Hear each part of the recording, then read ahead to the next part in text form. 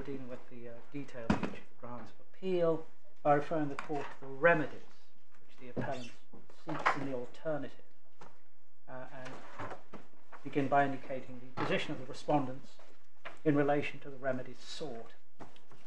Referring to core bundle, page 8. Yes. Points 1 to 4 at section 9 of the appellant's notice. Yes. Asks this court to replace the order made by His Honour Judge Hodge in the court below with its own order, which would effectively reverse the decision made at trial. Yes. I would make the obvious point in relation to that. The judgment given by His Honour Judge Hodge, Casey, on the 26th of July last year presents a, we say, detailed, careful and exhaustive analysis of the evidence and the law by an experienced Chancery judge. It's one which, in my respectful submission, should not be lightly interfered with by this court. It's a judgment delivered after the judge had heard the evidence over the course of 5 days. And the respondents will say that, taking the points that arise on this appeal in the round, there is no proper basis for this court to substitute the order made by His Honour Judge Hodge, KC, with its own order.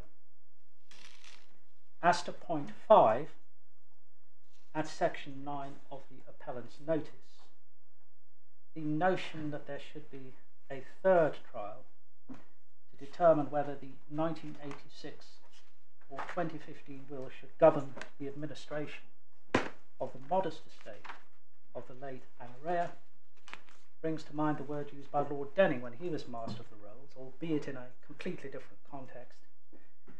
But namely, it would be, we say, an, quotes, appalling vista. If I may refer to core bundle page 93,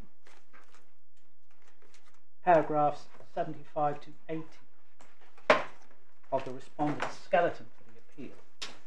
Sorry, paragraphs? It is paragraphs 75 to 80. Thank you. Of the respondent's skeleton for the appeal, core bundle page 93. Yes. The Lords Justices who ordered a retrial in 2002 were clear in the comments they made that they considered the notion of a second trial to be most unfortunate.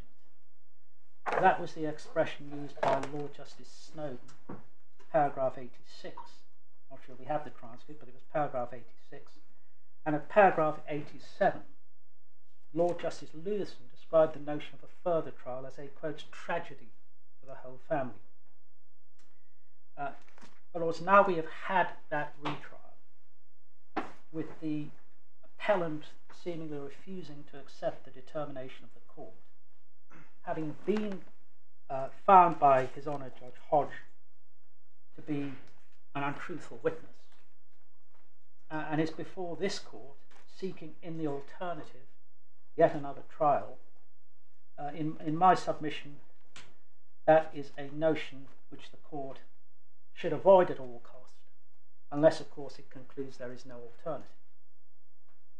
In my submission, the evidence before the court should lead to the conclusion that it negates the need for a yet further trial, and that His Honour Judge Hodge's order made following the trial should stand. Now I turn to the first pleaded ground of appeal, namely that the decision reached by His Honour Judge Hodge at trial was unjust because of serious procedural irregularity in the lower court, namely that in making his findings on undue influence, the judge relied on factors which were not pleaded in the particulars of undue influence, at paragraph 13 of the defence and counterclaim. The appellant's case in response is as follows. Firstly, we say the defence and counterclaim adequately pleaded the respondent's case on undue influence, and the pleadings were compliant with CPR 57.74.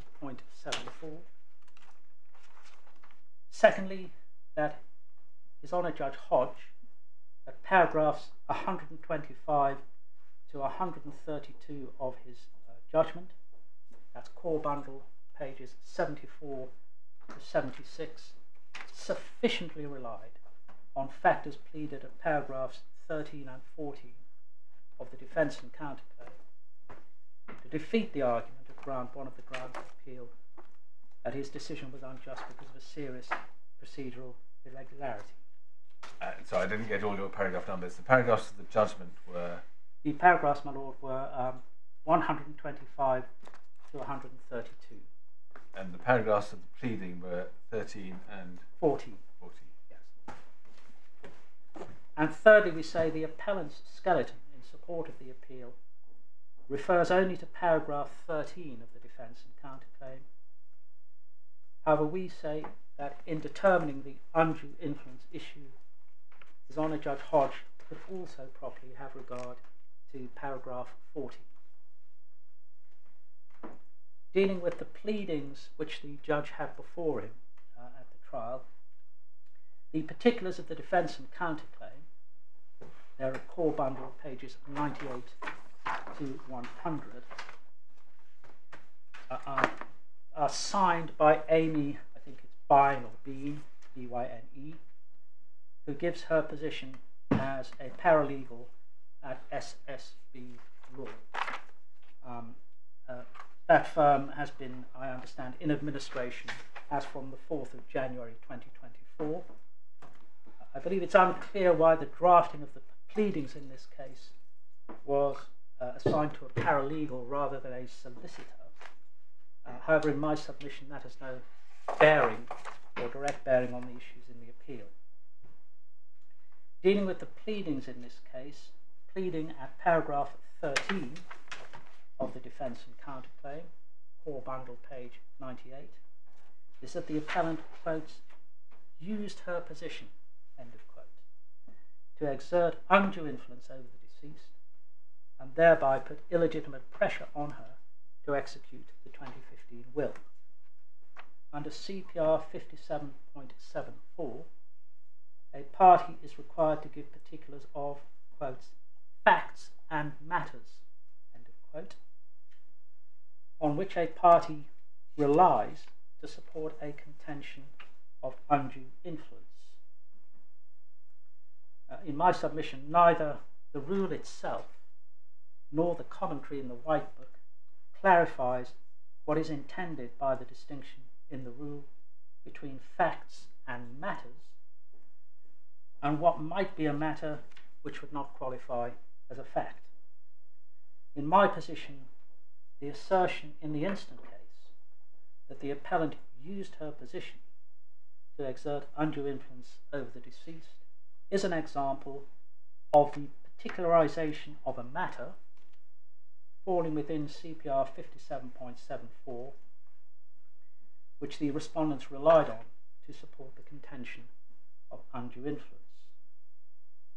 That was the primary matter, not fact, primary matter relied upon by the respondents, and which was the basis for the pleading of undue influence at paragraph 13 of the defence and counterclaim. Having particularised the primary matter relied upon, namely that the appellant used her position to put illegitimate pressure on the deceased to change the terms of her will, the defence and counterclaim at paragraph 13 then gives particulars of several facts which are pleaded in that paragraph, and which facts support, in my submission, the primary matter pleaded that the appellant used her position to exert proper pressure. Sorry, this is paragraph 40. This is paragraph 13 and 14 together, effectively. Okay, sorry. Yeah. The first limb of paragraph 13, Right. which is core bundle page 98, pleads as follows: the claimant lived with the deceased and was involved in her care on a daily basis. By reason of old age, infirmity, and or vulnerability, the claimant relied on the, it says claimant there, but that may be a misspelling. No, I think the deceased relied on the claimant for daily necessities and or to carry out basic tasks. That's the end of the pleading quote. Taking that paragraph as a whole, in my submission, any objective analysis of that paragraph would enable a judge properly directing himself to conclude that the facts being relied upon to support the primary allegation that the appellant had used her position to exert illegitimate pressure over the deceased were, firstly, at the time the undue influence is said to have been exerted by the appellant, the deceased was vulnerable by dint of old age and infirmity. 2. The deceased lived with the appellant, which fact afforded the appellant the opportunity to exert illegitimate pressure over the deceased. 3. The deceased was entirely reliant on the appellant for her daily needs, which fact again afforded an environment and the opportunity in which the deceased was exposed to illegitimate pressure. And fourthly, these facts taken together, namely the deceased's age and infirmity, that the appellant resided with her, and that the deceased was wholly dependent on the appellant for her daily needs, provided the collective factual basis for the primary allegation made at paragraph 13. In my submission, analysed in these terms, the pleading at paragraph 13 did sufficiently plead the respondent's case on undue influence. There were, I concede, there were other facts which might have been pleaded to support the primary allegation that the appellant had used her position to exert undue influence over the deceased. For example, by pleading that the defendants relied on the sudden and fundamental change in the deceased's testamentary intentions over a matter of days in November 2015, and that the deceased would not give her instructions to her solicitor without the appellant being present. However, in my submission, what was pleaded was sufficient to give a factual basis to the primary allegation. Had the further matters, such as the two examples I gave, had the further matters been pleaded, in my submission they would not have significantly altered the case which the appellant faced on undue influence.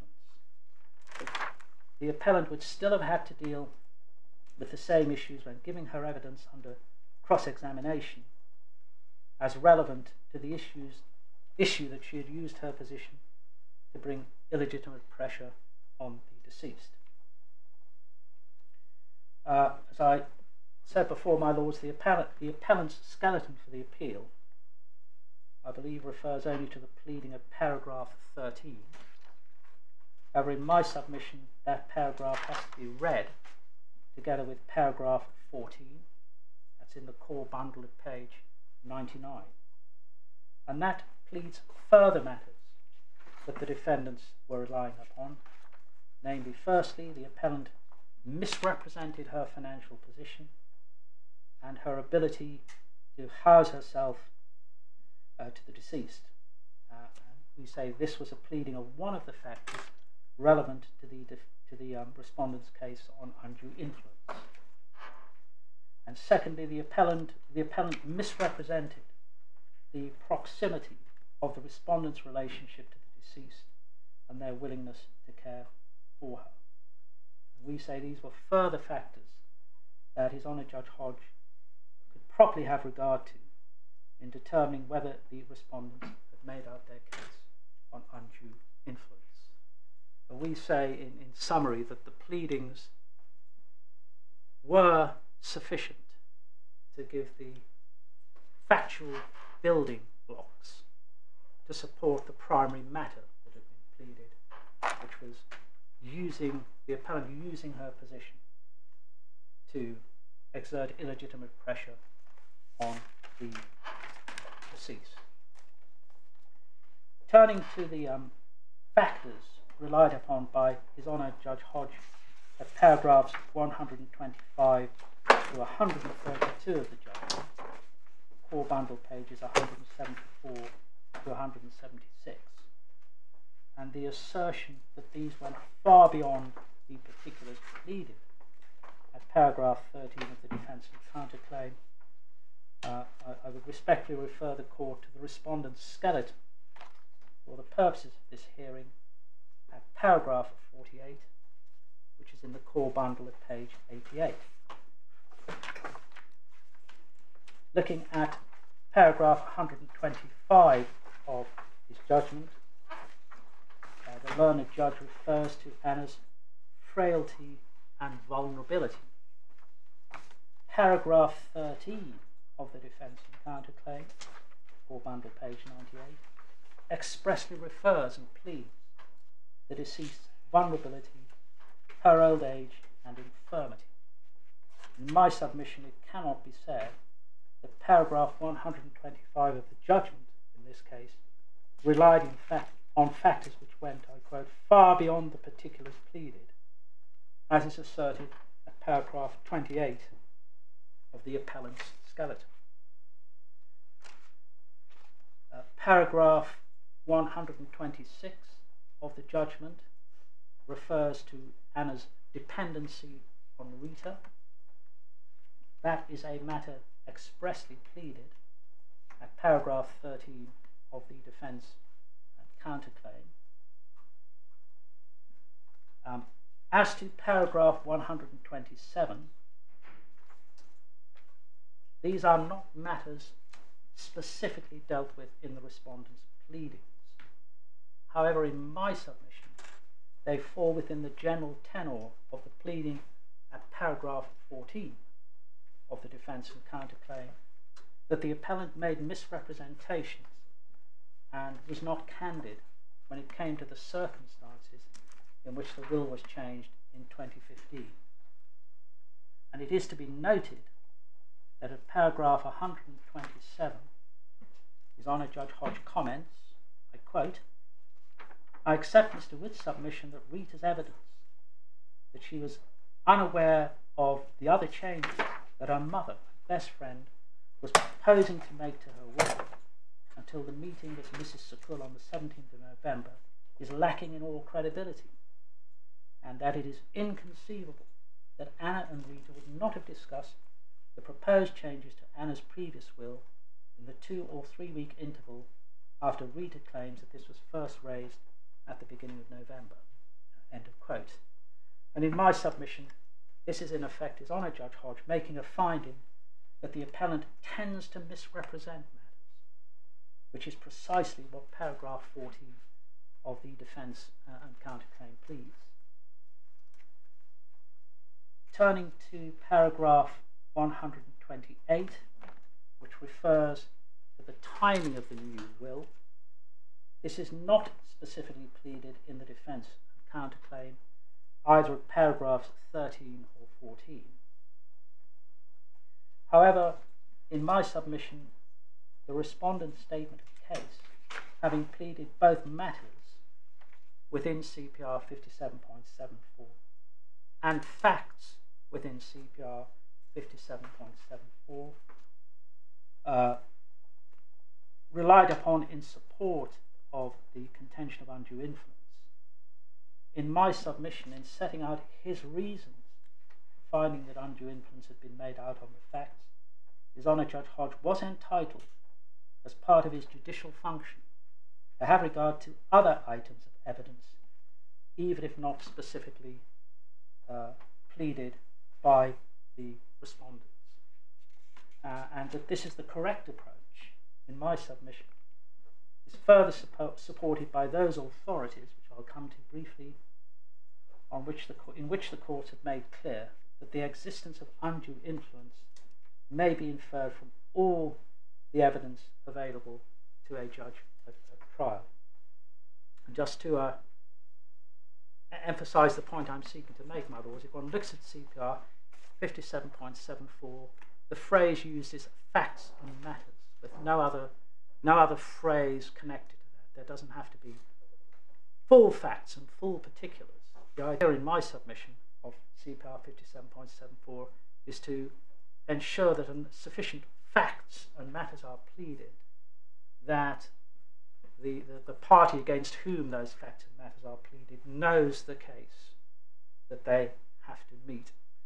Not necessary to plead in my submission every conceivable point or every conceivable piece of evidence or something that may arise in the course of the trial at the point of pleading. I haven't looked up 57.7 just now, but it can't be intending to say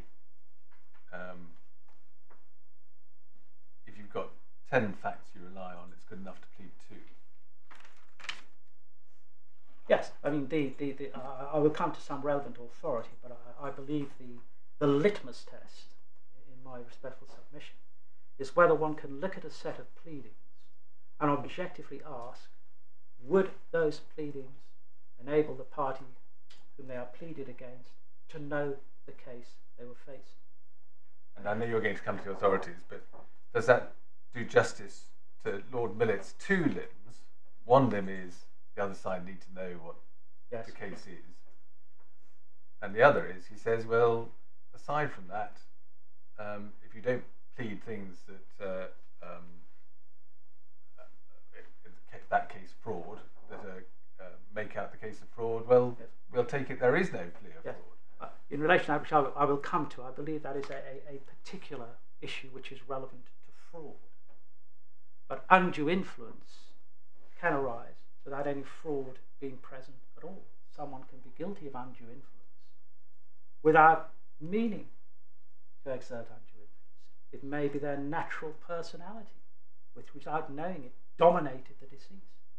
So I will submit that fraud, which requires the highest level of pleadings, falls to be distinguished from civil undue influence, such as one had in this case, and the stringent standards that you might expect of fraud do not necessarily follow and apply in the context of undue influence.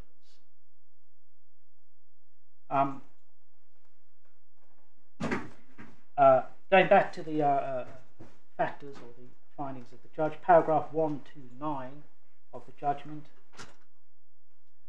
His Honour Judge Hodge refers to the appellant having made the arrangements for the deceased to see the solicitor and the deceased having insisted that the appellant be present at meetings with the solicitor.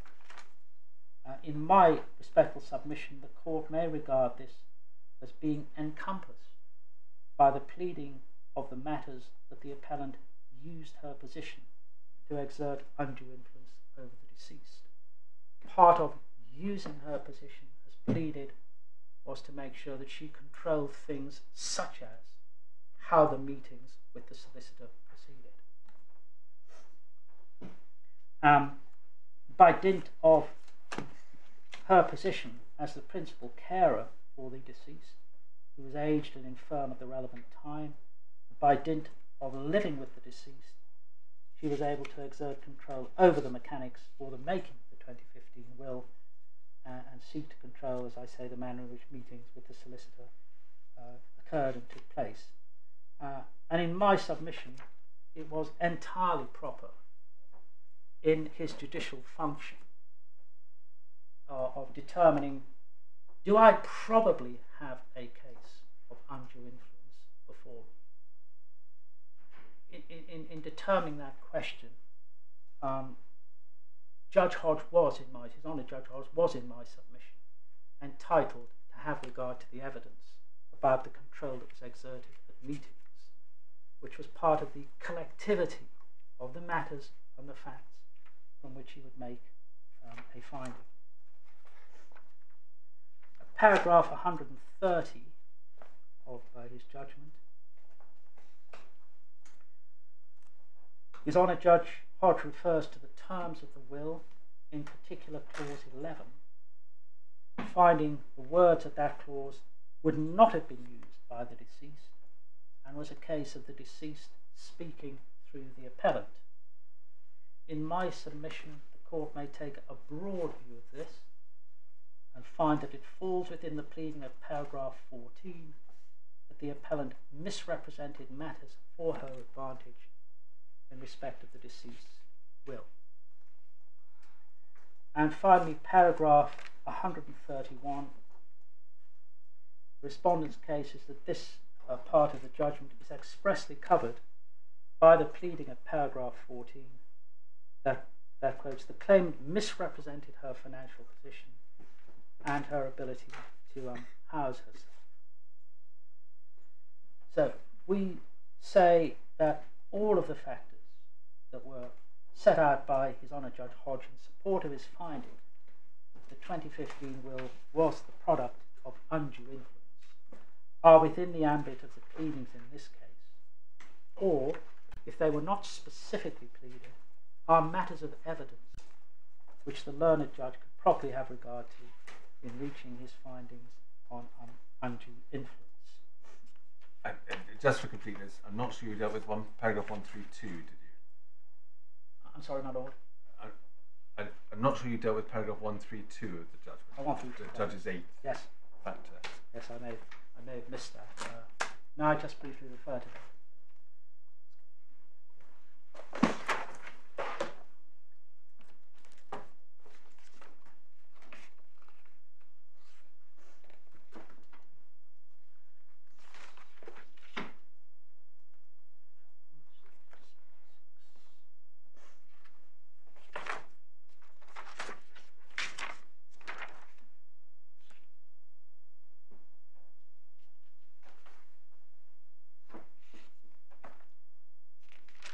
Yes, 132, which is the failure of the deceased or the appellant to disclose the evidence about the changes to the will, even though there was the opportunity.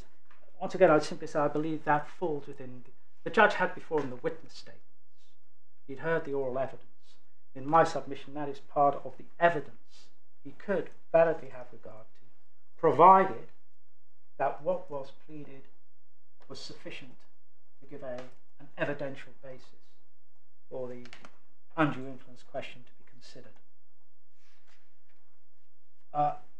I deal with it in ground one of the skeleton argument, as I read it, does not attack the pleadings as such. It appears to attack the judge's treatment of those pleadings and the fact that he stepped, or the allegation is, or the assertion is, that he stepped outside those pleadings in making his findings.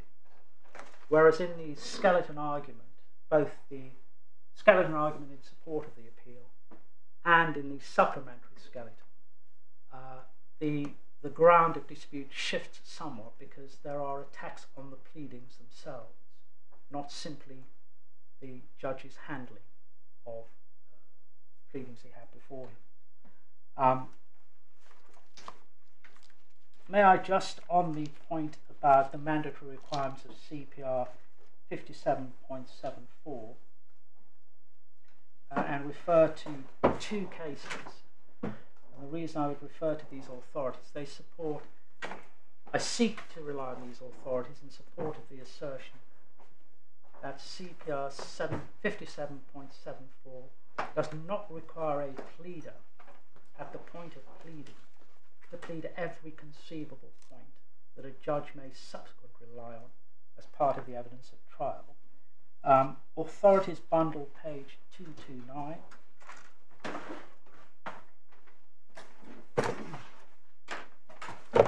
This is British Airways Pension Trustees versus Sir Robert McAlpine and Sons, and the paragraph relied on hopefully is marked out. This is Lord Justice Saville in that case saying, I quote, the basic purpose of hold on. is to enable you... Sorry, hold on. Can you give me the page reference yes. again? Authorities bundle 229. 229, thank you.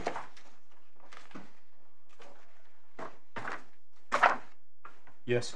Lord Justice Saville, British Airways Pension Trustees case. I quote, the basic purpose of pleadings is to enable the opposing party to know what case is being made in sufficient detail to enable that party properly to prepare to answer it.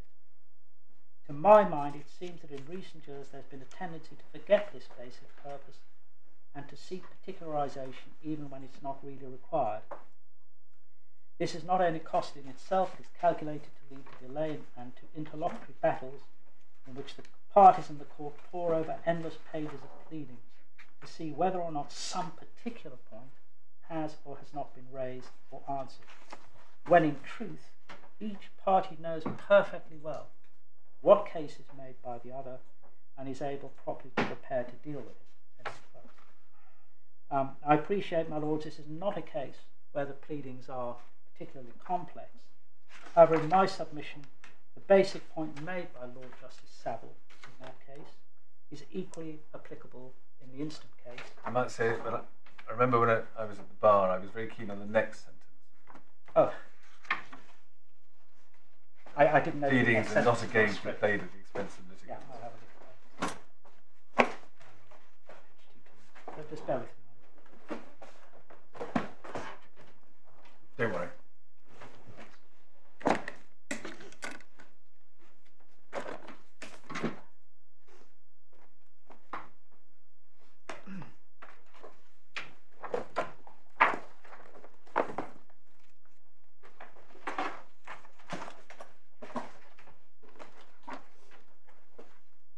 Now I have a second.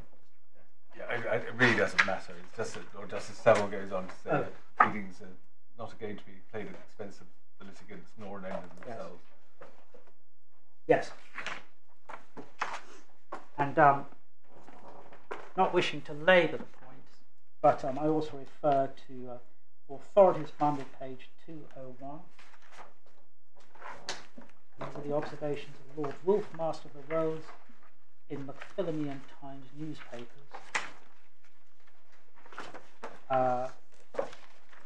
Again, I hopefully it's outlined. Quotes, the need for extensive pleading, including particulars, should be reduced by the requirement that witness statements are now exchanged.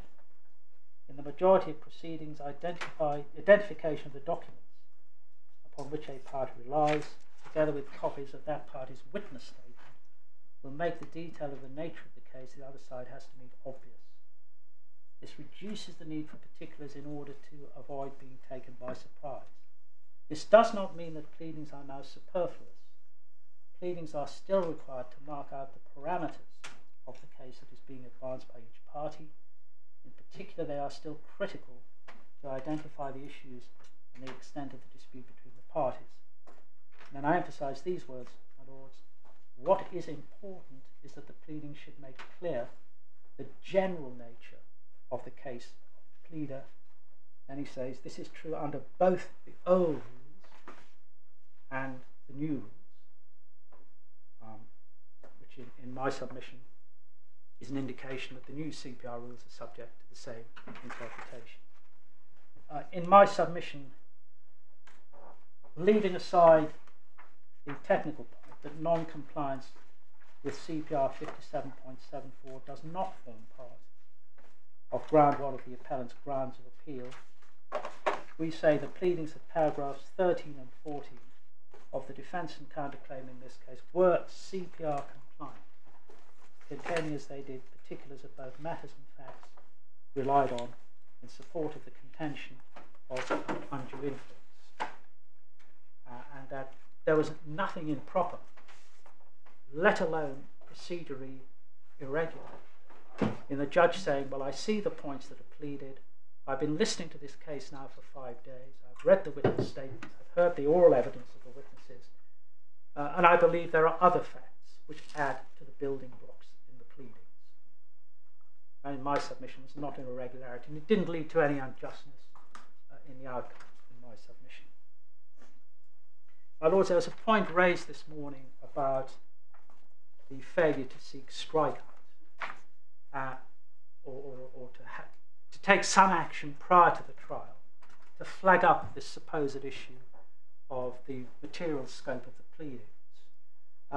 And in my submission, even if the court were to conclude that the pleadings at paragraphs 13 and 14 of the defence and counterclaim were not CPR compliant, nevertheless the court should dismiss ground one of the appeal because of the appellant's failure to take the necessary steps to challenge the pleadings, prior to trial. If I may refer to paragraph 5 of the respondent's skeleton, core bundle, page 84.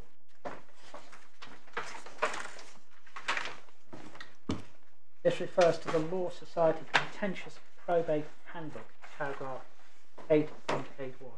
My lords, it appears there is no electronic version anywhere of the Law Society Contentious Probate Handbook. It's only available in hard copy form.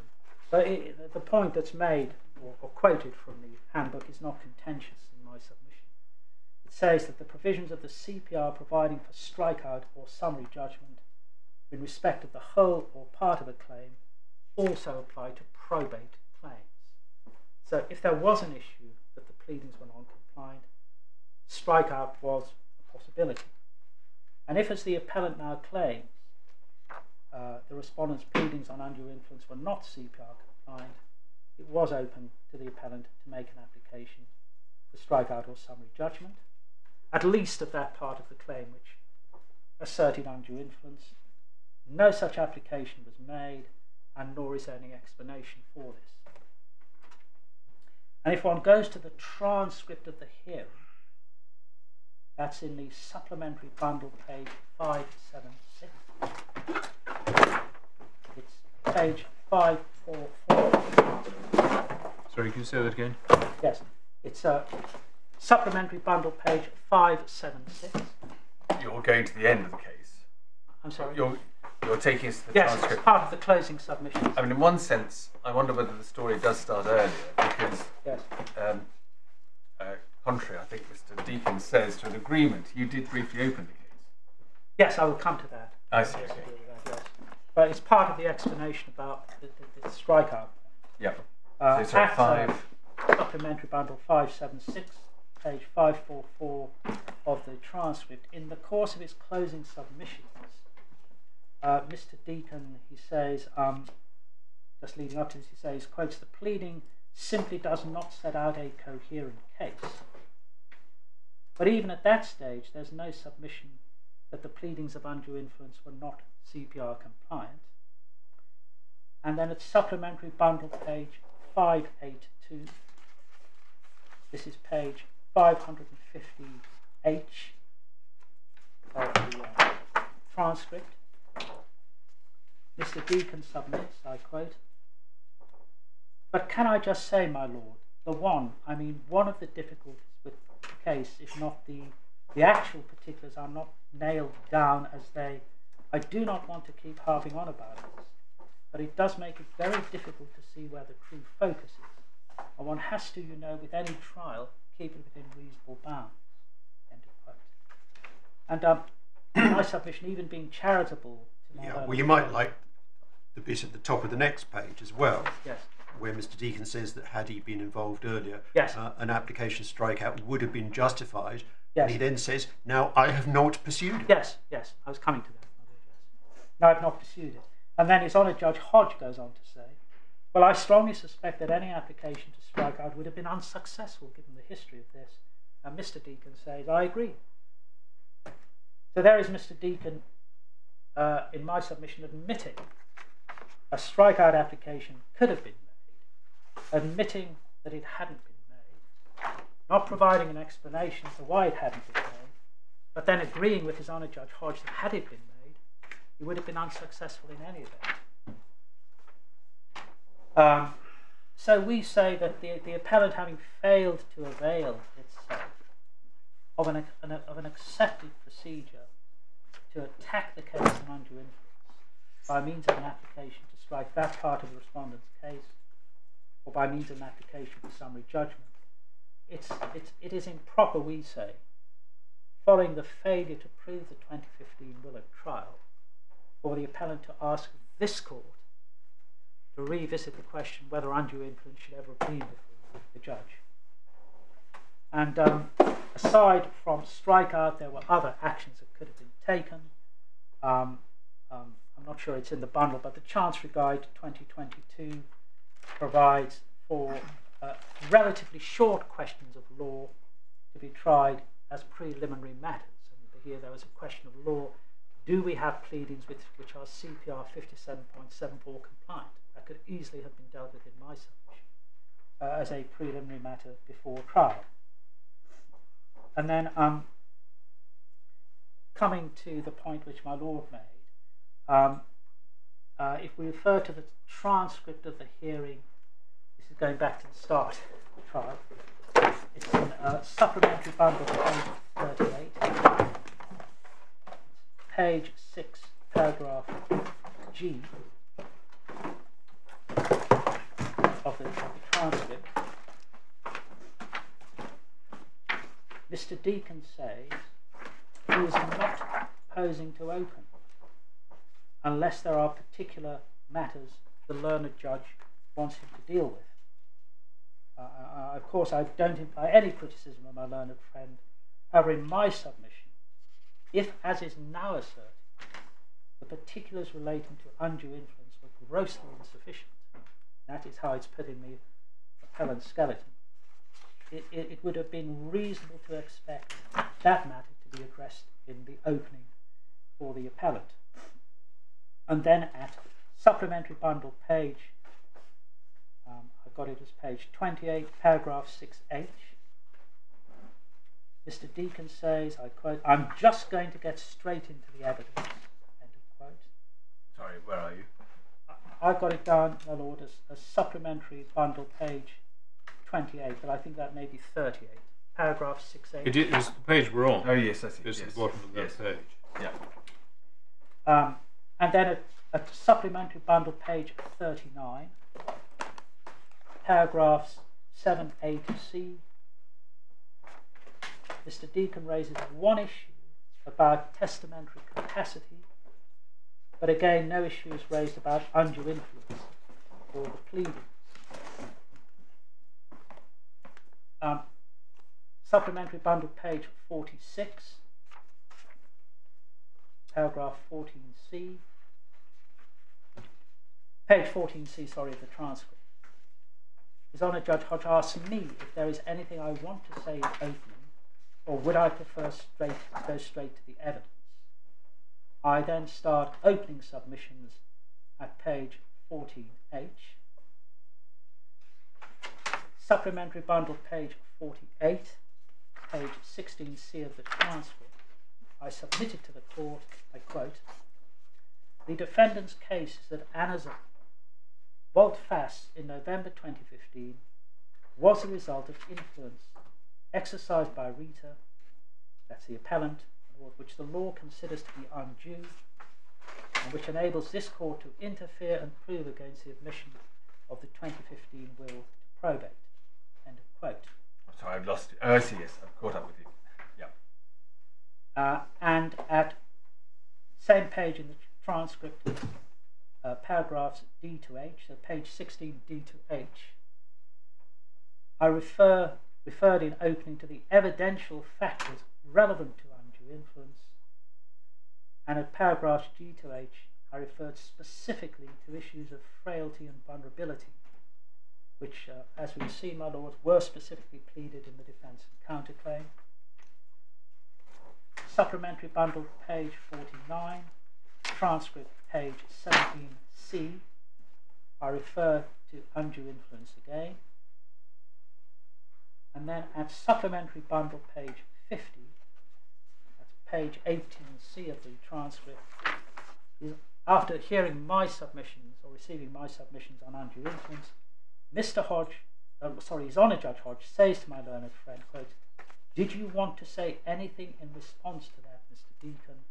And Mr. Deacon's reply is, quote, "No, I do not." And in my submission, if, as is now claimed, the particulars of undue influence were grossly insufficient, that invitation from His Honour Judge Hodge, is there anything you want to say in response to the submissions on undue influence? That was the opportunity writ large for my learned friend to raise that issue with the court, but no mention whatever is made of it. So we say, my lords, even if there is an issue, or was an issue, on the adequacy of the respondent's pleading of undue influence, in particular whether the pleadings were CPR compliant, we say that as opportunity after opportunity to raise that issue either before the trial or at the trial or in the opening submissions or closing submissions was not taken, we say it now ill behoves the appellant to seek to reopen that question before this court, and that ground one of the appeal should be dismissed.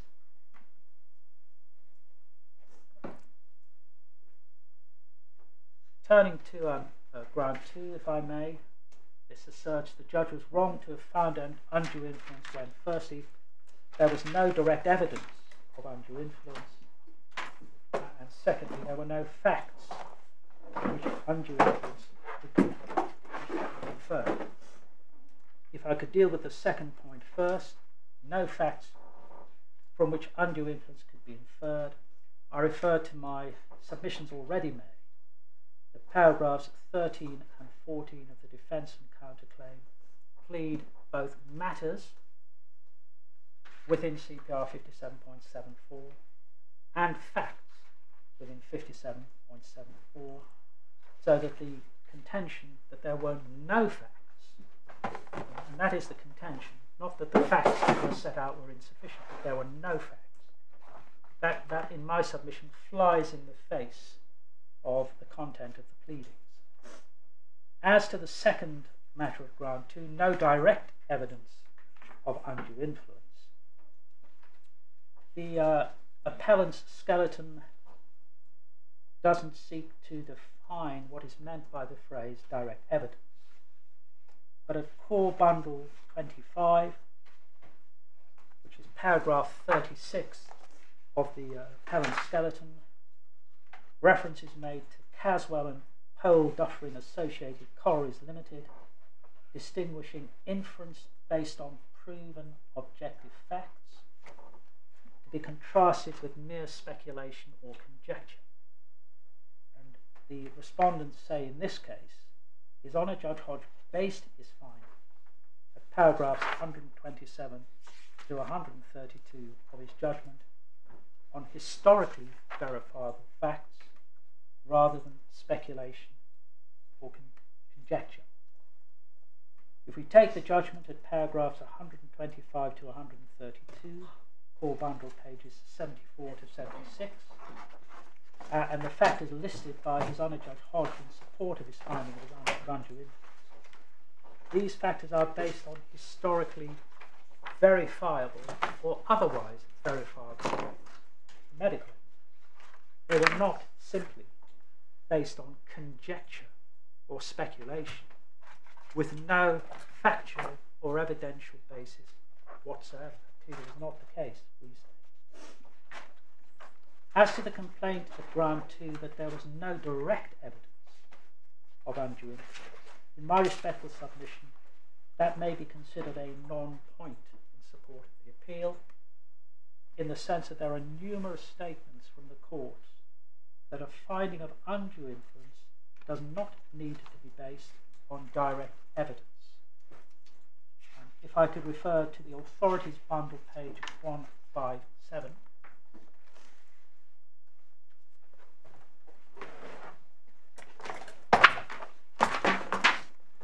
This is the authority Schomburg and Taylor, paragraph 30 of the judgment of Mark Dawson, QC, sitting as a deputy judge at the High Court, now His Honour Judge Dawson, KC. Sorry, what was the page again? The page is authorities bundle 157. Thank you. Paragraph 30 in Schomburg and Taylor. Would your lordships wish me to read that paragraph? Or Yeah, we can read it to ourselves.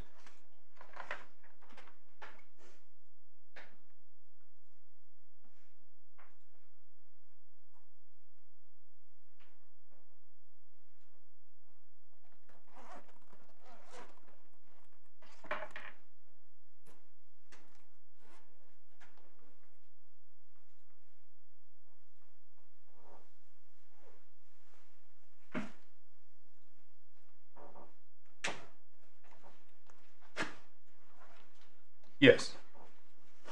My Lords, I emphasise the last 3 lines of that citation where Judge Corson says, quotes, "This last case also makes clear that a finding of undue influence can be made by a court, drawing inference from all the circumstances, even in the absence of direct evidence of undue influence."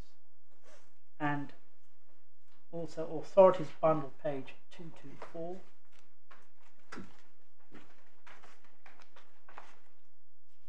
The decision Schrader and Schrader, High Court, Mr. Justice Mann, paragraph 96.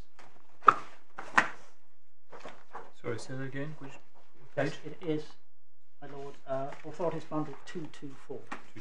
Thank you. Schrader and Schrader, paragraph 96, where the learned judge said, I quote, "It will be a common feature of a large number of undue influence cases that there is no direct evidence of the application of influence. It is of the nature of undue influence that it goes on when no one is looking.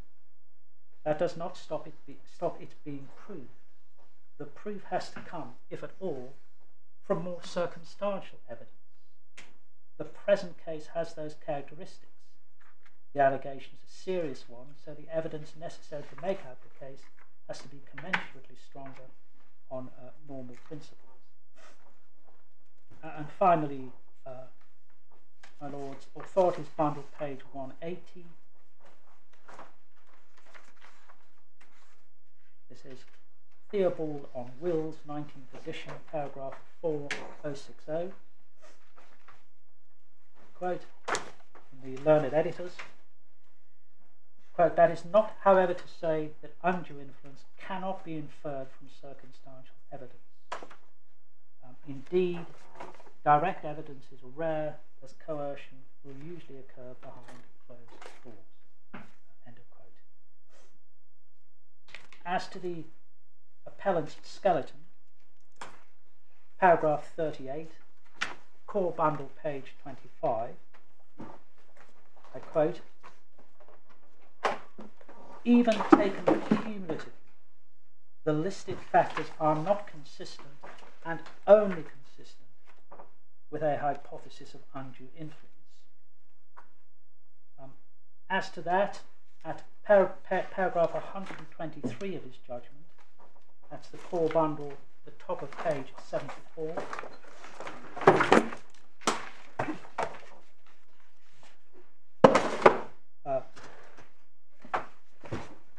Core Bundle, top of page 74, the learned judge directed himself as follows, quote, "I recognise, however, that one can never know with absolute certainty what went on behind closed doors. Nevertheless, it is not enough to prove that the facts are consistent with the hypothesis of undue influence. What must be shown is that the facts are inconsistent with any other hypothesis." And at paragraph 124, on the same page, he commented, I quote, "Nevertheless, I am satisfied that the facts are consistent only with Rita," that is the appellant, "having procured the making and execution of the 2015 will by the exercise of undue influence over her mother, which overpowered Anna's volition without convincing her judgment." And in my From those two paragraphs, sorry, go on. No, go on. Finish. I was going to submit, my Lord, that paragraphs 123 and 124 of the judgment of His Honour Judge Hodge cannot be faulted in the approach to the test for undue influence. He directs himself correctly. Indeed, one might say that those paragraphs are a paradigm of how a judge should approach the question of undue influence. And without prejudice to that point, that the judge deals absolutely correctly with the issue, it is arguable the appellant puts the case as to what has to be proved for a finding of undue influence too highly. We were referred to this in the morning session. It's the Authorities Bundle, page 180, Theobald 4060.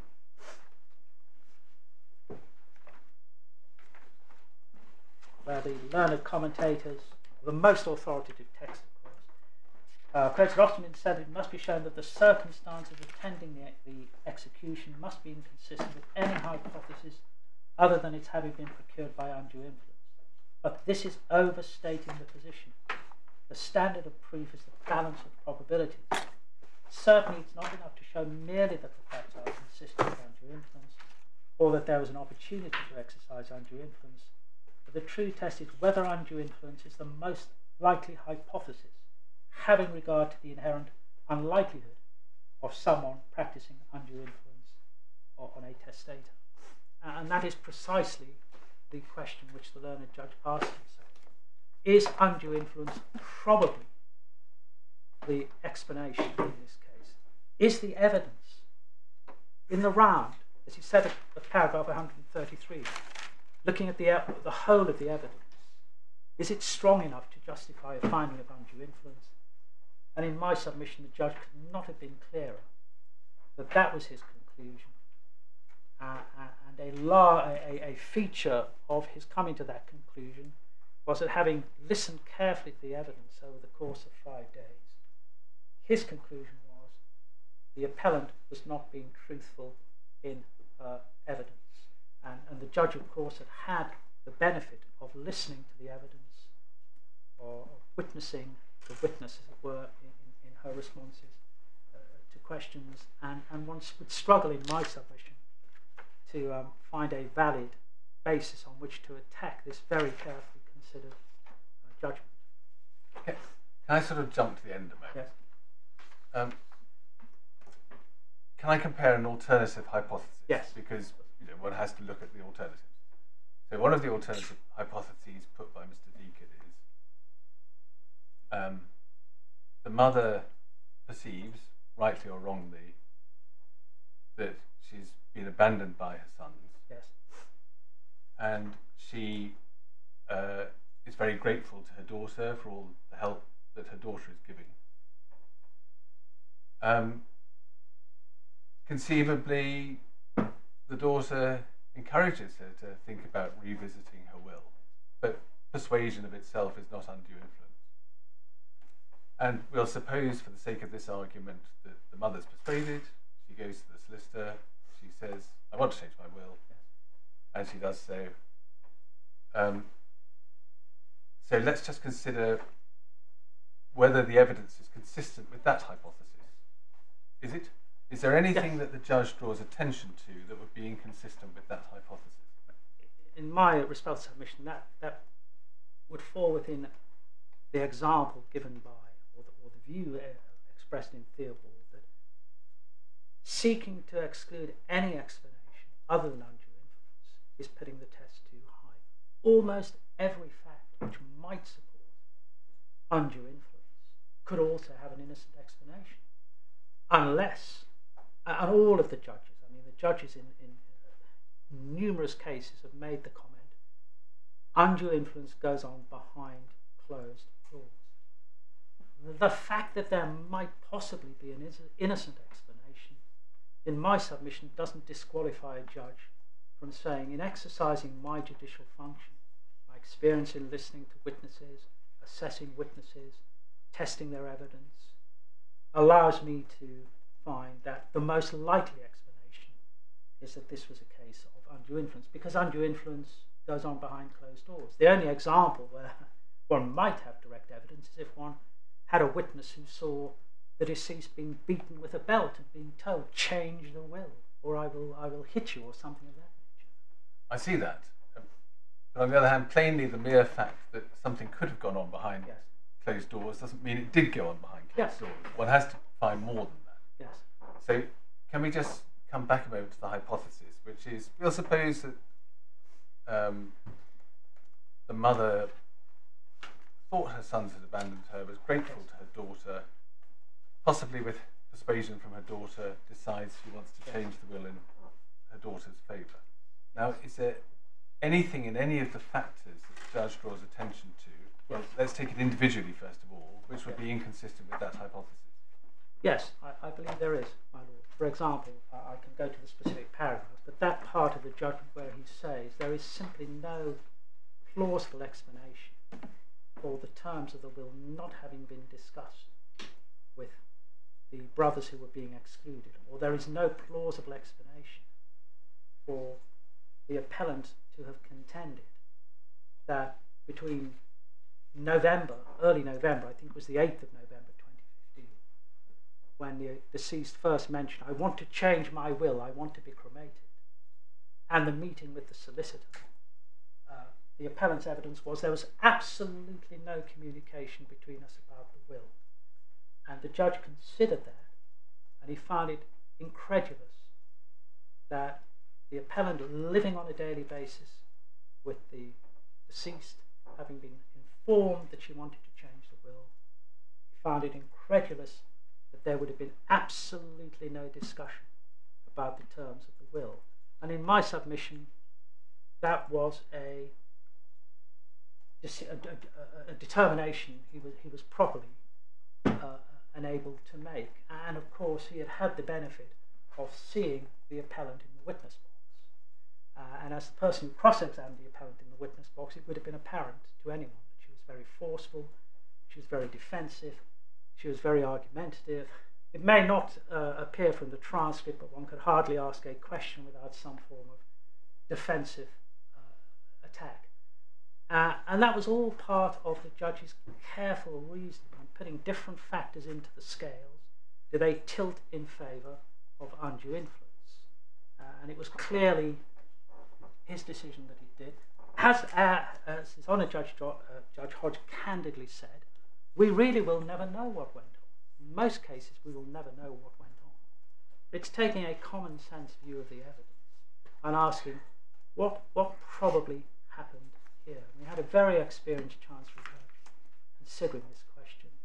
Not a guarantee that it was right, but in terms of did he approach the question he had to determine correctly, considering the relevant factors, considering the evidence, in my submission he did, and the way he approached the case is consistent with the manner in which, for example, Mr. Justice Mann approached the same issue in and I can see the way that these paragraphs in the judge's judgment resemble somewhat the subparagraphs of Mr. Justice Mann's judgment. Yes. I see the point about the judge's assessment of the appellant's personality. Just picking up your other points, you say, well, there's no plausible explanation of is it really your client's not having been told afterwards about what was in the will? Yes. Well, let's come back to my hypothesis to test it again. So we suppose, for the sake of argument, that the appellant has had a hand in persuading her mother to cut her brothers out of the will. Yes. That's legitimate. Yes. That, of itself, persuasion is fine. Why does the fact that the will wasn't something that her brothers were told about tend one way or the other on the question of whether there was undue influence? Why would that be more probable with undue influence than it would be with the appellant having persuaded her mother to change the will? Because I believe, my Lord, that His Honour Judge Hodge, when considering that question, had heard evidence by that stage that Anna was a kind, sweet lady with a charitable personality. And he was asking himself, is it conceivable that she would have, after a settled testamentary intent of 30 years, is it conceivable that she would have completely eliminated her sons from the will and made no mention of that? Now, it could be that there was an innocent explanation, that she was ashamed to tell them. But the judge also considered that. He'd had evidence that she was a sweet child, but also forceful. She had her own mind. To the judge, assessing the evidence, it's more likely that that indicates something was amiss, namely undue influence, rather than an entirely innocent explanation. And one could go through each point of the factors and ask the question, is there an alternative, innocent explanation? But it's my submission, the collective nature of the evidence. As my Lord said this morning, I think it was the one string in a rope by itself may indicate nothing. But by the time you get to 8 strands, it's a very different question. And I do endorse to the court the approach which is set out in Theobald, which is that seeking to eliminate every innocent explanation would put a very, very, almost an impossible burden on anyone trying to establish undue influence. The general test, the balance of probabilities, albeit keeping in mind that in a case of undue influence it must be a strict test, is the correct approach. And that is, in my submission, the approach that His Honour Judge Hodge followed. I mean, I quite follow your argument that the judge can't be faulted in his assessment of the legal principles. The fact remains that coercion is a very serious thing. Yes. Probably for that reason it's hardly ever proved. Yes.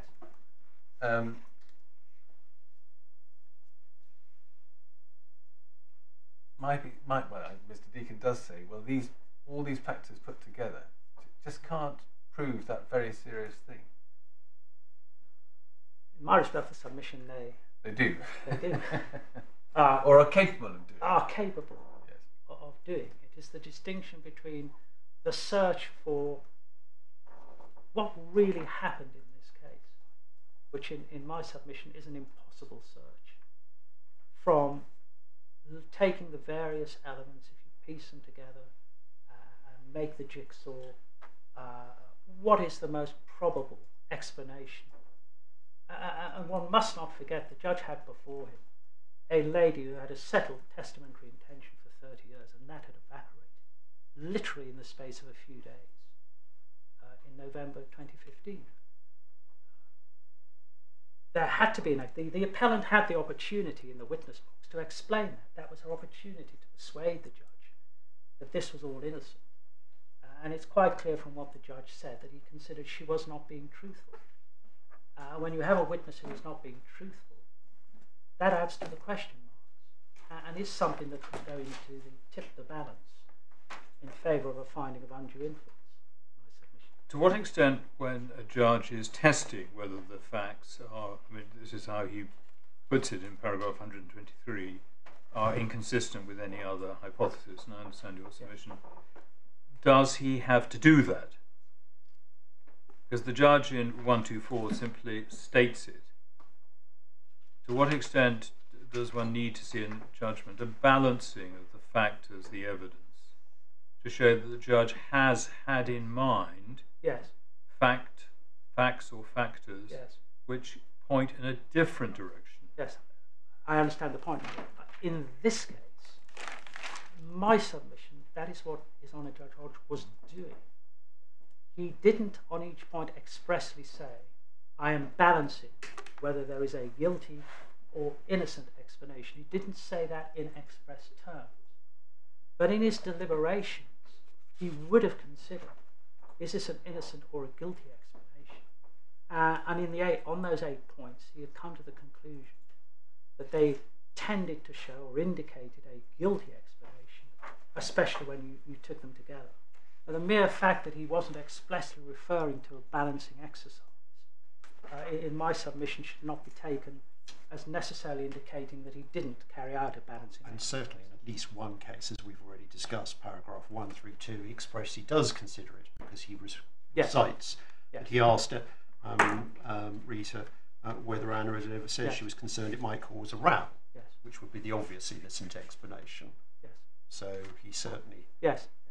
had that point in mind. Yes. One can see that. Yes. And this was, of course, a very experienced Chancery judge who would have known his task and his function in deciding the undue influence.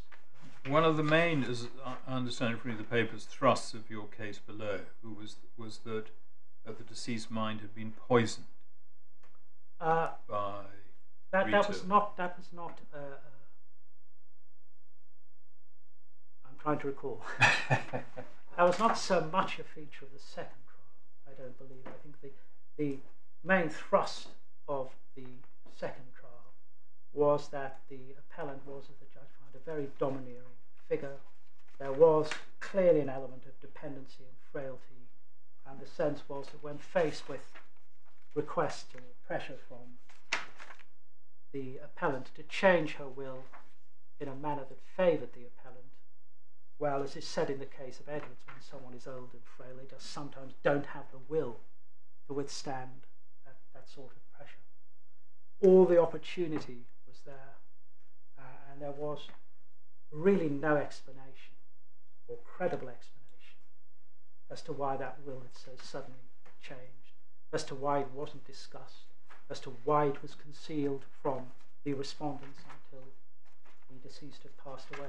There were no explanations which the judge could look to and say, oh yes, that explains all of this chronology. Well, what about paragraph 119, when the judge finds that Anna's assessment that she had been abandoned was an assessment that was open to her as a matter of historical fact? Now that's, you might think, quite a powerful contrary indication, because it gives a clear reason for the change of the will, and indeed, as I think I'm right in saying, it was the reason that was given by the deceased to the solicitor and to the doctor. Yes, that is indeed the basis of the finding. Yeah, I suppose it was open to Anna. But that's an explanation. But you said there was no other explanation for the change of will. The judge found there was no other explanation. Well, this is an explanation. But where does the judge deal with that as a possible explanation for change of mind, or the change of the will? Well, I think the judge was finding that whatever the deceased thought or considered about the conduct of David and Nina, and what was apparent, an important aspect of the trial, was that if Anna had made that assessment, it would not have had a basis in historical fact. The evidence showed that until a matter of days before she died, she was receiving visits and care from David and Nina. So I appreciate it looks as though the judge is saying there could have been an innocent explanation, but a strong part of the evidence was that if she had come to that conclusion, there wasn't a basis in fact. Well, I'm sorry, but he says the opposite. He says it was an assessment that was open to her. So, I see how he says it there. But and does he factor that in anywhere into his analysis of whether the facts are consistent with a hypothesis other than coercion? Well, I think when one takes the facts as a whole, balances them, even if Anna had thought, my sons haven't been caring for me, even if that was her subjective assessment, it still didn't explain what he saw as a profound turnaround in her testamentary intentions. And talking about balancing of the evidence, where does he, in his factors that lead him to the conclusion, balance the evidence from the solicitor and the doctor? Yes, I can deal with that. Right. So shouldn't I deal with the ground? Yes. Which really takes us to ground 3, but I will deal with that. The ground 3 is slightly different, because ground 3 is saying almost a matter of law, but this is the judge's analysis that leads him, or by which he expresses his conclusion that the deceased's will was overborne. Yes. Right, thank you. Sorry, I lost the question. No, that's the context of this. Yes. It's how and where do we see the judge balancing the factors that point in one direction, the factors that point in another, his analysis of innocent or other explanation. In the way that the judge frames his findings, in my submission, paragraphs 125 to 132, he frames his judgment one way, as it were, in saying these are the reasons that I find there has been undue influence in this case. He doesn't, on the face of the judgment, expressly go through a balancing exercise, as it were. But in my submission, paragraphs 125 to 132 are the manifestations of the judge's consideration of all these important points of evidence. And almost by definition, if I can put it that way, by definition, if he is finding this point indicates guilt, this point indicates guilt, this point indicates undue influence, by definition, he has discarded an alternative explanation, which would be an innocent one. And as I say, the judge is candid in saying we will never know what happened, but it's the cumulative effect of the evidence in this case. The judge was there and heard the evidence over a number of days, and one would want to act cautiously before seeking to overturn his assessment of the evidence. How I would put that. Well, you can go a bit further than that in the light of dicta such as Lord Justice Lewis and Volpe. We can only intervene if the finding is rationally insupportable. Yes. And I don't think one can say that the decision in this case is rationally unsupportable. Any judgment can probably be questioned or prodded to some extent, but there is a rational basis for the determinations which the learned judge makes. You haven't said anything about a different point that Mr. Deacon made, and maybe because it's not actually a ground of appeal, but even so, the submission has been made, so we need to hear what your answer is. And that is that there's a different procedural unfairness to that which is the subject of ground one, viz. That some of the judge's findings are based on points which were not put to Mr. Deacon's witness in cross-examination. Yes. That is not part of ground one. That is not a point that was before Lord Justice Newey when he gave permission to appeal. I'm not sure that it features very much in the skeleton. It's certainly not within the ambit of any of the grounds of appeal. And of course, one must not forget that the judge found that we had in the court an untruthful witness. If I had directly put the question to the appellant, did you exert undue pressure over your mother? She would not have answered that question yes in 1,000 years, because she was not there. The judge found to assist the court and be truthful. She was there to be defensive, not to give a true account of what had happened in relation to this will. I think the judge was very clear that was his view. But that was not part of the ground of appeal. I do understand your point that this isn't a ground of appeal. On the other hand, I mean, as recently reiterated by the Supreme Court in the Newey case, there is an obligation to challenge a witness on what they say. Yes. There's an obligation to put your case. Yes. And it isn't normally regarded as good enough that you say, oh look, if I put my case, I'd have got an answer that would have been obviously untruthful. Yes. The more so since a witness might be untruthful about some matters and truthful about other matters. Yes. But one was concerned in cross-examination, which the judge picked up on in the judgment, to test the underlying factual building blocks, which might lead to a conclusion of undue evidence. And that you know, the building blocks for undue influence were dealt with. I mean, for example, there were questions about the misrepresentation of the appellant's financial circumstances. This was all leading to final submissions as to whether the evidence justified the finding of undue influence. I believe the appellant was adequately tested in relation to matters which were relevant to undue influence, and there is no doubt from the judge's findings that he concluded she had failed to persuade the court that the explanations were innocent. I believe that there was sufficient testing in the cross-examination. But apart from that, it was not pleaded as part of the case on appeal. Can I just pick up one very specific point? In paragraph 130, the judge expresses concern about the terms of the will. Yes. He says it's a major change. Of course, the very fact that you've had a will for 30 years might mean it's time to change it. Yes. But leave that aside. Then he says the language of clause 11, the final sentence purporting to express Anna's wish that should her sons advance any challenge or executors to defend any claim and so on. Now that is unusual, Yes. but was that ever the subject of any evidence at the hearing?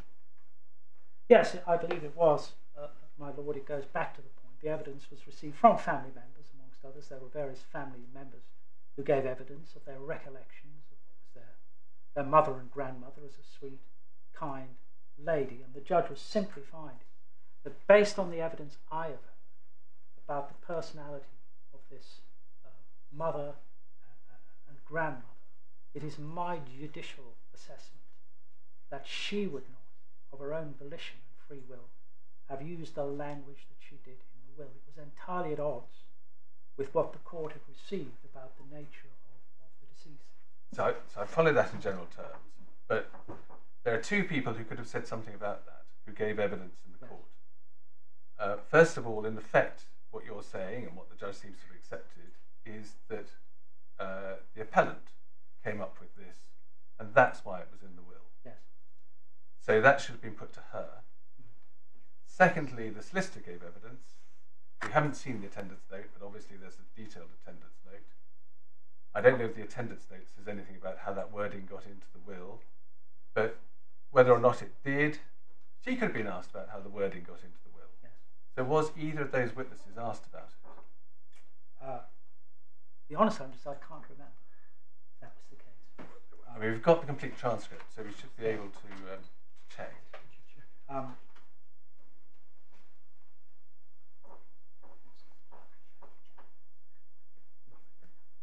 would have to look through the transcript and see if there's any. I have no particular recollection. That's Mr. Deacon. We have checked it. It's not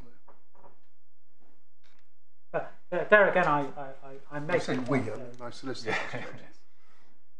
I would still make the point, my lord, that the judge was assessing what the evidence he had heard about the witness and asking himself rationally, looking at the terms of this will and taking into account the evidence I have received about the nature and character of this witness. Is it likely that she would have been behind clause 11 of the will, or is it more likely that that was the result of undue pressure being exercised? And I see that in general terms. Can I just pursue the specific point a moment longer? If neither the appellant nor Mrs. Suckle was asked about this, was the judge entitled to attach any weight to it? Yes, I believe he was. Because it's part of the overall evidence. I mean, the terms of the will are documentary evidence. They're there in black and white, and the judge could read them. And there was witness evidence in the witness statements and oral evidence about the characteristics of the deceased. And in my submission, the judge was entitled in his judicial function to look at the documentary evidence and to consider the evidence that had been received in relation to the deceased's nature and character and personality, and ask himself what was the explanation for the terms in the will. Whether that was raised in examination or cross-examination, I believe the judge was entitled to consider that. Can I just check that the Rita was present at the first meeting with Yes. the solicitor, not present at the second meeting with the solicitor? I believe she was present at both meetings. No, not the same. Not the second. She wasn't, because the notes confirm that she was absent from the meetings on the 7th. And I take that to be Yes, the December meeting. the meeting with the solicitor, the second meeting, and the meeting with the doctor. Yes.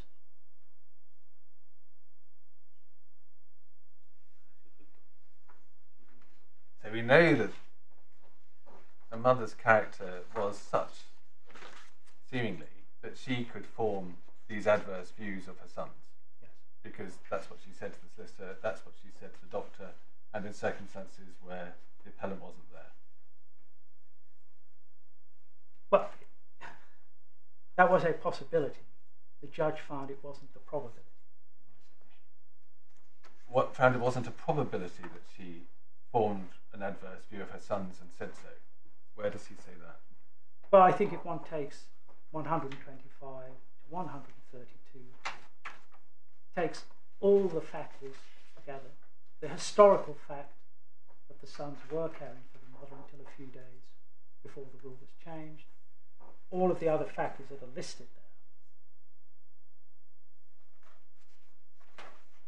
Again, the judge found it was unlikely that that would have caused the mother to change the will. But if the mother had taken the decision, I want to change my will and cut out all of my sons from the inheritance they've expected for the last 30 years, that it was probable she would have said to them that she was going to do so. Those were his judicial findings based on the evidence.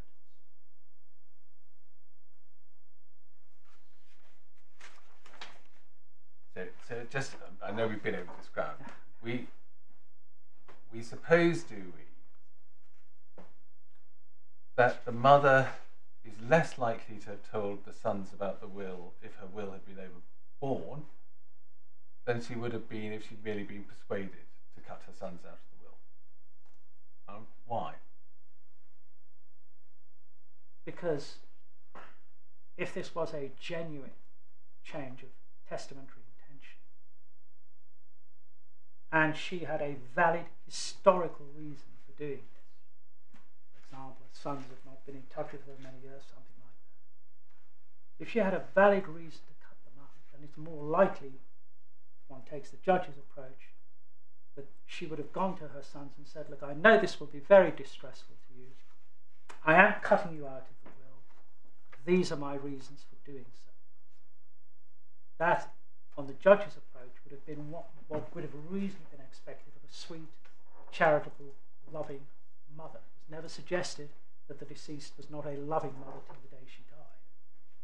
What was least likely is that at 86 years of age, she would become scheming and deceptive and take steps which she must have known would have been very hurtful to the sons, and have gone to her grave proffering no explanation. The judge would say that is the least likely explanation as to why that will changed so quickly. Sorry, where does he say that? Sorry? You're going on about yes. This would not be her because of her nature. Yes. She would have told the yes. children. Where does the judge actually say Let me that? just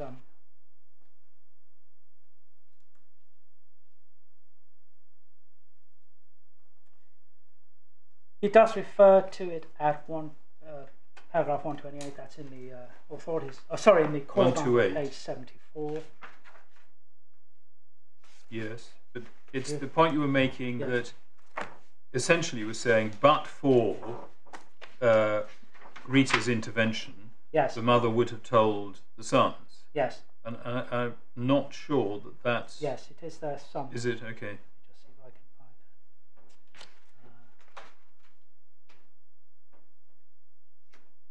that. Well, I suppose at page 133 he refers to cutting out the sons who had stood to share equally in the estate for almost 30 years. Why would Rita feel it appropriate, the appellant, to lie about the circumstances? And he goes on to say, why else should Rita have kept quiet? Yes, but that's... So he was focusing on Rita yes. rather than Anna, but the keeping quiet was part of his... No, I know, but I was just... I don't think your submission that the judge found yes. that the deceased would have told the sons is actually reflected in the judgment. Because you see, if you look at paragraph 68, when the judge is dealing with Miss Banson's evidence, he accepted her evidence. At the end of paragraph 68, he says that Paula accepted that she was a kind, loving, and nice person, but she said that she had reacted badly to those sons deciding to give up on her care, and she, Paula, had not been surprised by the terms of clause 11. So that's also balanced by the judge in his conclusions. And at paragraph 133, the learned judge does make a clear finding of improper influence in the cutting out of the sons. He does find there was improper influence in relation to that cutting out. I mean, he obviously does. Yes. In terms of who might have told the sons, there's the appellant yes. or or there's her mother. Yes. And you were saying a moment ago, I think, well, the mother's character was such that she wasn't likely to fail to tell the sons. Well, we know she had testamentary capacity. We know she knew and understood the terms of her will. Yes. So she knew she'd cut her sons out of the will. So Yes. why didn't she tell them? Yes. She may have known she was cutting her sons out of will in the sense of her cognitive facilities or ability. But that doesn't exclude the possibility that she made that cognitive decision, not of her own volition, but as a result of influence exerted upon her. But clearly, she knew what she was doing. The question the judge had to answer in my submission is, why was she doing that? She knew she was doing it, but why? And all of the factors added together gave the answer to that question, why, to be that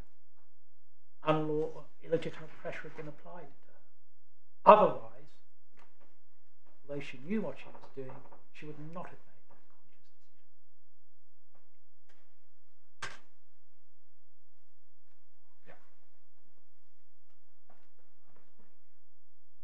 decision. The only other point I'd make in relation to ground 3, if that's convenient to go to that. Ground 3, the judge was wrong to have found that the involvement of the solicitor, Mrs. Suckle, did nothing to counteract or dispel the undue influence he found to have been exercised by the appellant. In my submission, my lords, there was nothing improper in the learned judge's treatment of the evidence of Mrs. Suckle.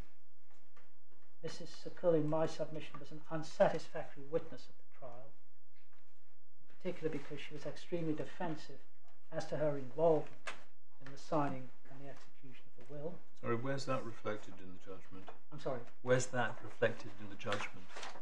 I'm coming to a relevant part of the judgment now. Right. Core bundle, page 76. That's paragraph 136 of the judgment. This is an aspect in which... Yes, but where does the judge say that Mrs. Suckle was very defensive? That is my submission. Right. That is his submission. He does not say that in terms. It is my submission. That she was defensive. Well, I don't think you can make that submission if the judge hasn't addressed it. Well, I'll withdraw. Did the judge not accept her evidence? Well, I'll simply write on paragraph 136 of the judgment. Yes. That's at core bundle, page 76, where the judge says, I quote, neither Mrs. Suckle nor Dr. Kayum took any effective steps to ensure that Anna had been subjected to no undue pressure from Rita, and that Anna was left to self-certify that she was making the 2015 will with no undue pressure from anyone. And having made his finding that neither the solicitor nor the doctor took any steps to investigate the undue influence question, really weren't in a position to give evidence about that. To be fair to them, as my Lord Justice Newey pointed out this morning, if one assumes that there had been prior undue influence, which is the judge's finding, what were they going to do about it anyway? Yes.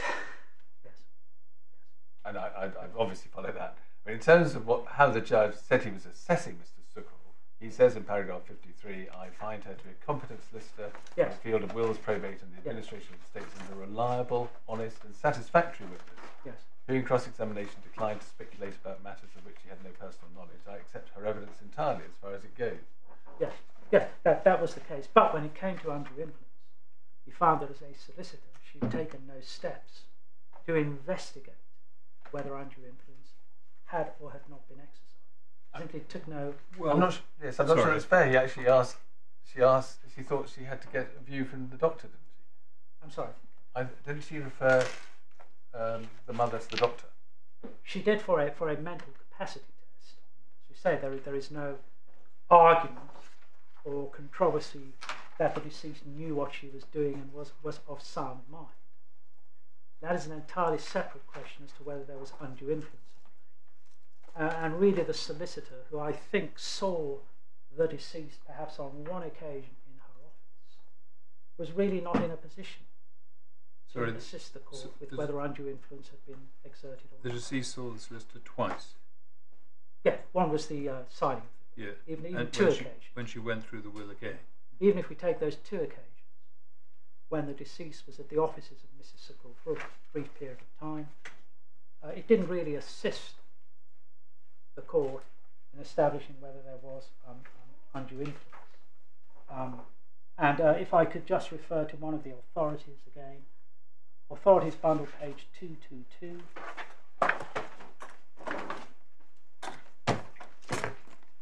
Paragraph 93 of the judgment against the Justice Man in Schrader and Schrader.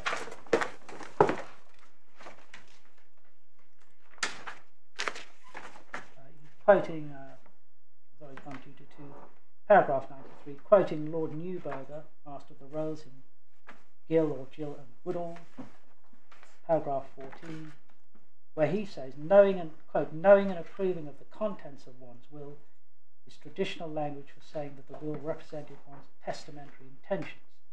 See per Lord Justice Chadwick in Fuller and Strum. The proposition that Mrs. Gill knew and approved of the contents of the will appears at first sight very hard indeed to resist. As a matter of common sense and authority, the fact that a will has been properly executed after being prepared by a solicitor and read over to the testatrix raises a very strong presumption that it represents the testatrix's intentions at the relevant time, namely the moment that she executes the will. So although that is a strong presumption in relation to knowledge and approval of the contents of the will, in my submission it does not bind the hands of a judge in finding that nevertheless there was undue influence at play. No, but might this not suggest or support or indeed require the judge, when deciding whether or not undue influence is proved, yes, to have regard to the role, the evidence, yes, the involvement of the solicitor, yes, and the doctor? Yes, and I believe, going to what my lord, the extract my lord read earlier of the judgment, the judge did give full acknowledgement, credit as it were, to the solicitor, saying she was competent, professional, no one was suggesting otherwise. So he did consider the solicitor was there, he wasn't ignoring that fact. But on the particular facts of this case, he found that the evidence of the solicitor wasn't conclusive because she had not taken on the facts any particular steps to inquire into whether undue influence had or had not been present. And indeed, there was no means by which she could have done so, probably. She only saw the deceased on two occasions. As the judge said, the undue influence would have gone on behind closed doors. Neither Mrs. Sickle nor the doctor would really have been able to assist greatly on that. And the mere fact that a solicitor is present doesn't disengage, if I can put it that way, the undue influence point. We say that what weight was to be afforded to the evidence of the solicitor in making findings on the issue of undue influence was a matter for the judge, we say, having heard the solicitor gave her evidence. There was nothing irrational, irregular or unjust in the decisions that we came to. And unless I can assist on the three grounds of appeal, I would just in closing say to the court, submit to the court, it's now 8 years since Anna Ray was deceased. There have been a plethora of hearings, including 2 trials, to determine which of the 2 wills should be admitted to probate. I referred the court to the comments made by the Lord Justices when this matter was last before the Court of Appeal. The respondent's position in summary is the retrial having taken place, the court having pronounced its judgment on that ordered retrial, the time has come to be closed on this litigation, and for the detailed and careful judgment of His Honour Judge Hodge to be recognised on the actual testamentary intent of the late Anna Ray. Unless I can assist further, those have been submissions. No, thank you very much. Yes, Mr. Deacon. Two very short points, Lord. Dealing first with the cross-examination points, could I take you to the core bundle at page 89?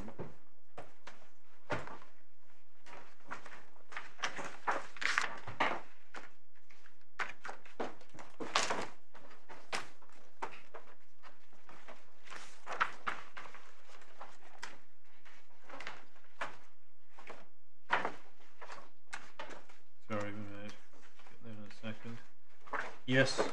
This is the respondent skeleton at paragraph 50. This is why the cross-examination point was raised. What's said at paragraph 50 in the respondent skeleton on the appeal is that paragraph 13 of the defence and counterclaim, and I emphasise not paragraph 14, in this case provided a sufficient basis for the respondent's case on undue influence and identified several key elements underpinning the case on undue influence. The appellant can be in no doubt at trial as to the case she was facing on undue influence and had every opportunity to rebut that case in her oral evidence. Well, the way this works, of course, like any trial, is that the witness statements are based on the issues raised in the pleadings. And that's what the appellant's witness statement dealt with. If there are other matters that are going to be relied on, the appellant, the witness, can only have an opportunity to deal with them if they're put in cross-examination. You see, what the respondent's skeleton goes on to say at 51, her failure to do so and the findings that the court she gave false testimony was a witness who lacked candour should not be obfuscated by an ex post facto attack on the pleadings. But her failure to deal with these points, which had not been raised in the pleadings and therefore not dealt with in the witness statement, would only arise from cross-examination if they're not matters that have been raised as issues. Yes. And that's why I went through what was actually put in cross-examination to test that submission that was made on behalf of the respondents. But that also, of course, goes to the pleading point. But as I say, that has to be taken into account. The only other point that I'd make, if I can move on, is to go to the authorities bundle at page 104.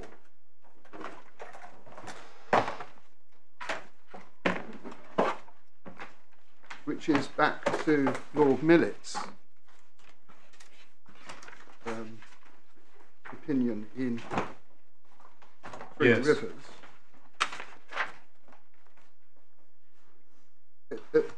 At A to B, it's actually, if I can just read the middle of A to B, because it's the last sentence which I refer to. At trial, the court would not normally allow proof of primary facts which have not been pleaded, and will not do so in the case of fraud. It's not open to the court to infer dishonesty from facts which have not been pleaded, or from facts which have been pleaded but are consistent with honesty.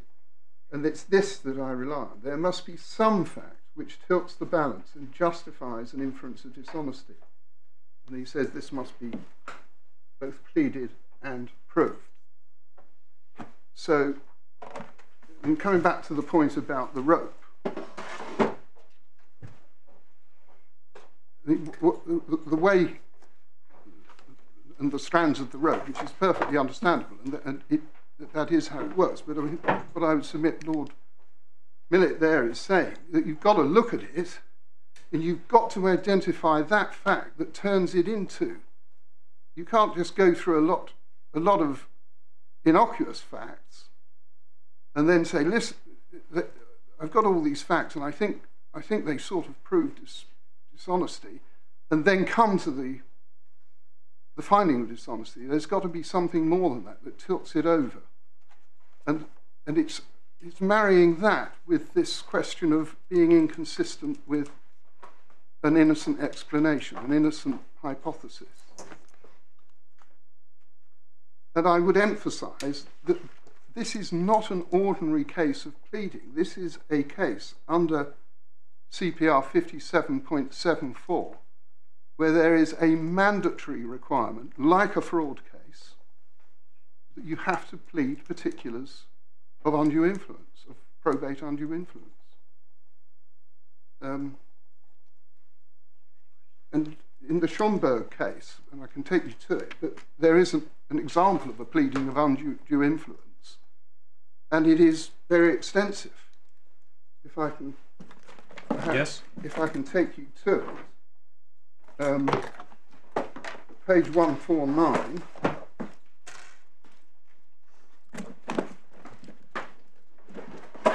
And then you go to page 154. Yes. So, paragraph 28 sets out in detail what was pleaded in the Schomburg case by way of the particulars for undue influence. So it said in paragraph 28, David and Paul's case for undue influence is set out paragraphs 33 to 43 of their defence. I will read out the relevant paragraphs. And then they're set out in detail. And if one goes over, for example, I'm just taking an example on page 155, paragraph 41. Further, following the death of Brian Taylor, the deceased was, in the period between the death of the husband and the execution of the 2008 will, physically and emotionally very frail, indicating on occasion she no longer saw any purpose of continuing to live.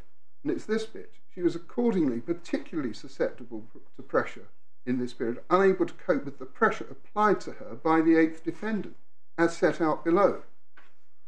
Between the date of death of Brian Taylor on the 18th of October 2008 and the date of the execution of the 2008 will, the 8th defendant unduly influenced the deceased to make the will in which his children were the principal beneficiaries. He did so by, and then 42.1, it said, repeatedly telephoning the deceased in order to persuade her to make substantial provision. 42.2, persisting in the said course of conduct, notwithstanding her fragile mental state, evident vulnerability.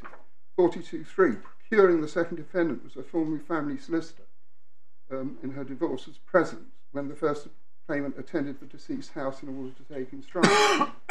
And then at 43, the deceased complained to the first defendant and third defendant during the period between the death of Brian Taylor and the execution of the will that 43.1, she did not know what to do about the will. 43.2, that the 8th defendant had been telephoning her and pressuring her to make provision for his children in her will, and that she believes he was in financial difficulty, etc. Well, I mean, that's the end of it. But the point I make is that there's got to be particulars that tilt the balance, that you look at those and you can see the inconsistency. And very little is pleaded. There is vulnerability is pleaded, but there's no finding of vulnerability in this case. Well, that depends on what you mean by vulnerability. I mean, I think the judge was using it in a non-technical sense when he made the finding that he did. But you're absolutely right. There's nothing in terms of medical condition that's identified. Yes. Well, I've got to confess, I didn't raise... I mean, I didn't question that in the court below. But there's hardly anything that's pleaded to base the claim of undue influence on. I mean, there are a number of other matters, unless I can assist further. What other? Sorry. No, I was going to say, I mean, those would be my submission. Okay. I think someone's trying to yes, get your attention. May I just take yes.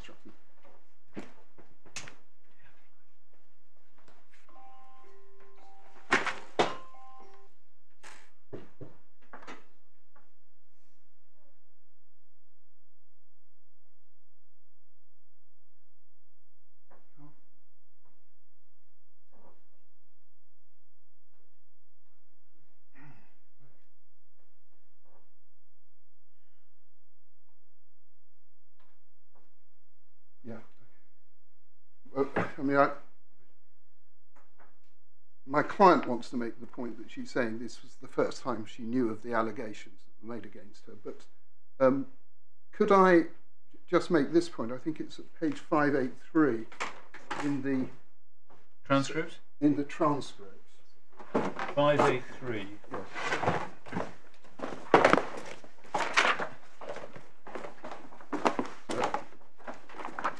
B to D.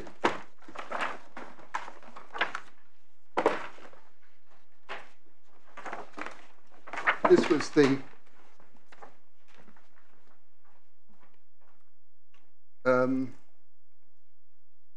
this is the application to strikeout point. Could I just take you through to the bottom of that? Honourable Judge Hodge said, well, I strongly suspect that any application to strike out would have been unsuccessful given the history. And I said, yes, I agree. Would have been likely to take the view this matter just must proceed to trial. And then I said, exactly. Yes. I said, well, I understand that. And then His Honour Judge Hodge, I remember from years ago there was a case where at trial an application was made to strike out for summary judgment, and that was successful. The Court of Appeal said you shouldn't do that, you should just hear the evidence, because otherwise you have an appeal and then you have a retrial, and it would have been even worse here whether it had already been one trial. Yes.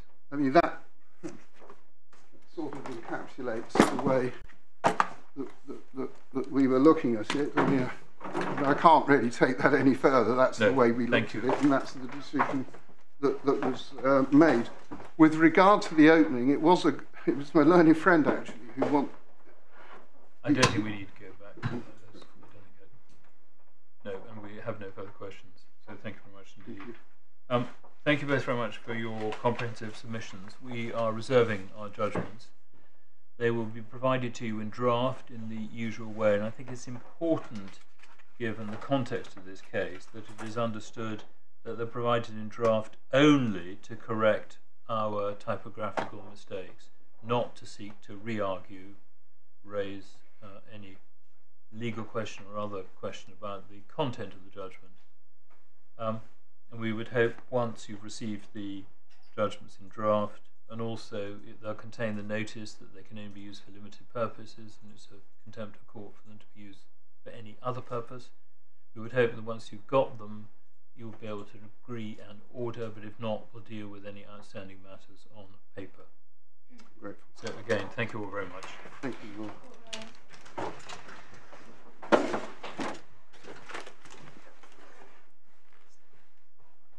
Oh, my Lord, I'm just being